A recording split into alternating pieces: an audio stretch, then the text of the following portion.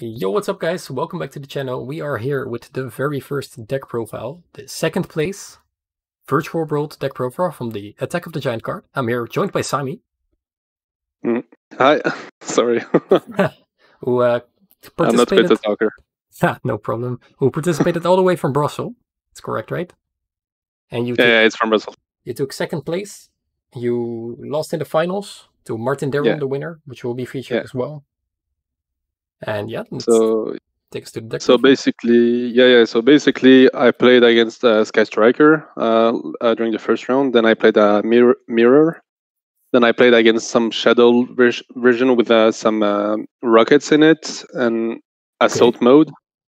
Okay. Then fourth round, I played against Prankits, which was really tough because he was maining Lancias and he had them like the 3 games in a row in the starting hands, so it was really tough. Yeah. And then I lost in finals to Drytron, not mainly because he was good or anything, but he's a good player. So that's true because he's a friend. But trash talking Martin, right? Yeah, trash talking. No, the thing is that I bricked really heavily in finals and I couldn't play at all.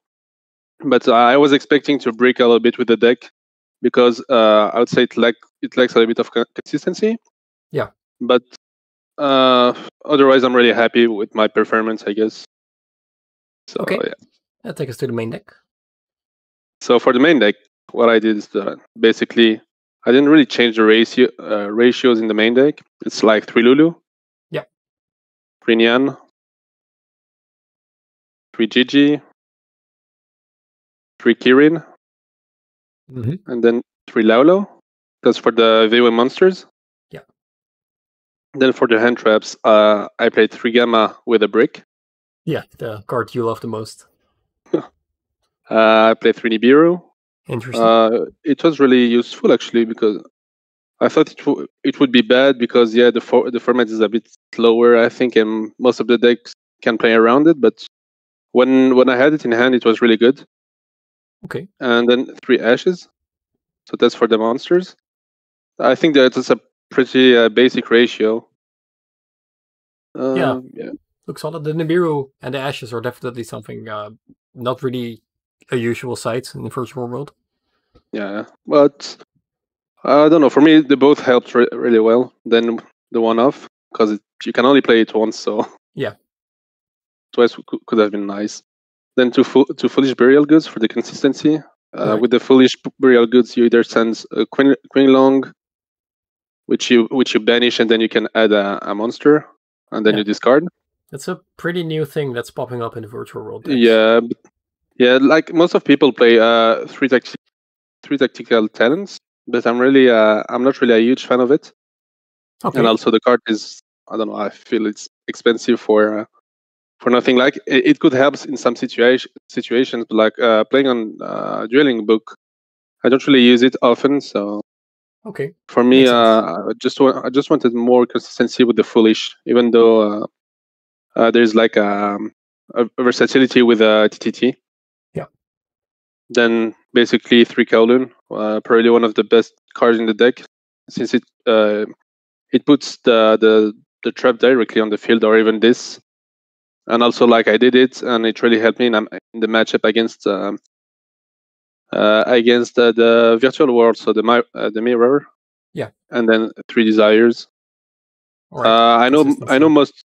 Yeah, I know most of people don't like it, but for me, it's one of the best cards of the game. The fact that you can draw a card, for me, it's basically the best effect in the game. So yeah, and in the deck, like, you can just banish one of your pieces and it doesn't matter. So yeah, so for me it's really good.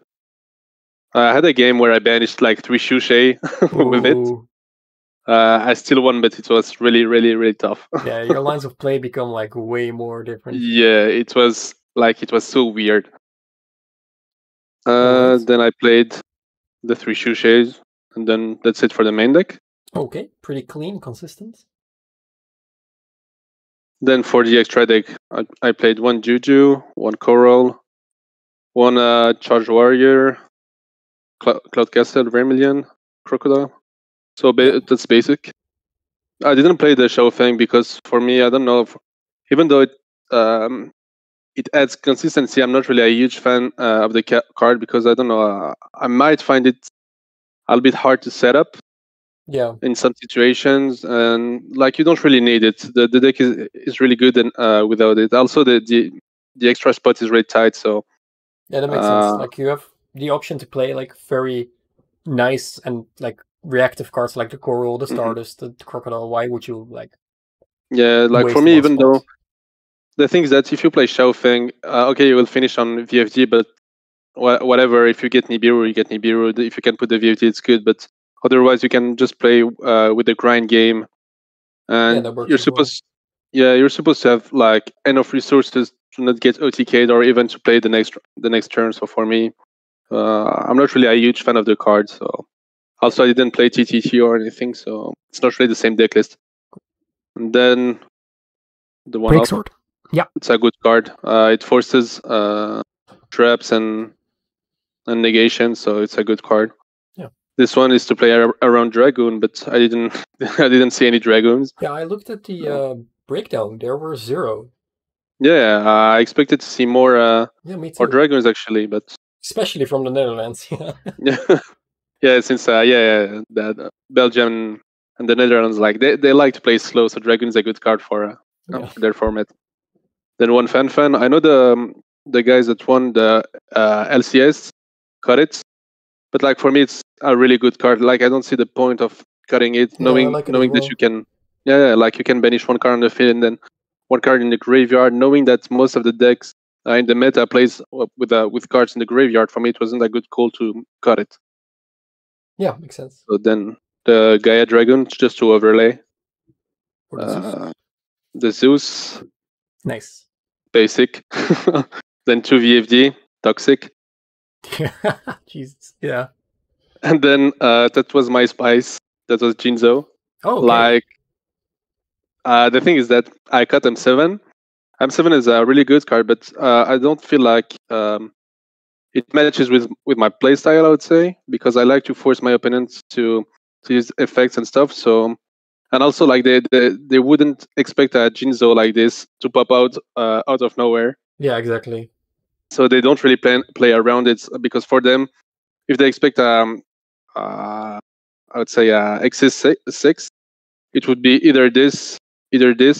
So you're not really scared about any of them. Yeah. But the Jinzo, the thing is that what happened when I played in the mirror, my opponent had a Jinzo with had Zeus with 3 materials, and then he put Zeus at a 4th. So he played around Nibiru, and the thing that happened is that I had Kowloon in hand. So with Kowloon, I put the Quinlong. Yep. Then I did the effect on the of Quinlong on the Zeus, so he didn't even bother chaining it. Exactly. Yeah. And so what happened is that I had Kirin in hand. So I had Kirin, I had GG, and then I had the trap in the graveyard. Nice. So I did the GG effect to special. Then the Kirin. Then I banished the trap, and I did the Jinzo like this. And then you do the effect, the first effect, which is you take one off, and then you target a monster that you're opening control, and you take it. Nice. And then I just went to battle, and with the Jinzo, and then I overlaid my Zeus over his Zeus. So my Zeus had 4 materials. That's so cool. And yeah, it was just like the fourth summon as well. So I played through Nibiru like this, and then he just killed because he wasn't ready for it. Nice. But shout out to him anyway, because he was nice. Then for the extra deck, I think that's all. Nice. Then anything spicy in the side deck? That's the only one. I bought the cards like a few days ago. I was like, let's try it. It's like a local or a small regional, so why not? Yeah, this is exactly like the cool tournament to try things out, because there is no real meta anyway. Yeah. So for me, I was like, yeah, why not? And then for the side deck, the Feather Duster, which is quite good against back row decks. Yeah. Pancratos, which is good also because it's really polyvalent and versatile. So it forces a lot of traps, hand traps, even though like Skullmeister or. So it's Not Skullmeister, sorry. Like droplets or stuff like this. So yeah. Then 2 Twin Twisters. Basic, like for me, I think it has a good synergy with VOE, because if you have like a Queen Long in hand, then you can just discard it, and then you pop to back row also against Eldritch, and you force them to use their back row. So yeah, before they want it. Yeah. Then 3 Lancias. Probably the best hand trap in the format. Like it's good against VOE. It's good against Eldritch, Zoo, and every like Eldritch variant. So for me, it's a good hand trap. Then 2 droplets. Like if you play against VFG and you have the trap in hand, or even though like I played the Prank Kids, so it helped me a little bit. For the Dry Trend, because they play also Vanity Ruler, and also they have I think there's the Green Herald that they can discard, so they can negate a magic, a spell from their hand. Yeah. Okay. So for me, like if you send a monster, it's good. Then you're free to play. And then 3 draw to play against Dry Trend. I only met 1 Dry Trend today. That was good, but like I drew it like 3 times on the same duel, so nice. I just lost it because I couldn't play after it. Yeah, that sucks. And then the last one was the Skullmeister, which I found good against Dry Trend, but as I said, like I didn't really play against it because I break way too much, so it happens. Yeah. So that's for my deck profile. All right, cool. Anything else you want to add to that? Yeah, I just want to say shout out to my team, Dracosia. Nice. The link is in the description. Yeah. My friends, my girlfriends, basically. Thanks for Card Guild for hosting this tournament. It was really nice and well organized. And thank you to you for the deck list. No problem. All right. Thank you for your deck profile, and I'm sure we'll see more of you in the future. Thanks for watching, guys. Bye.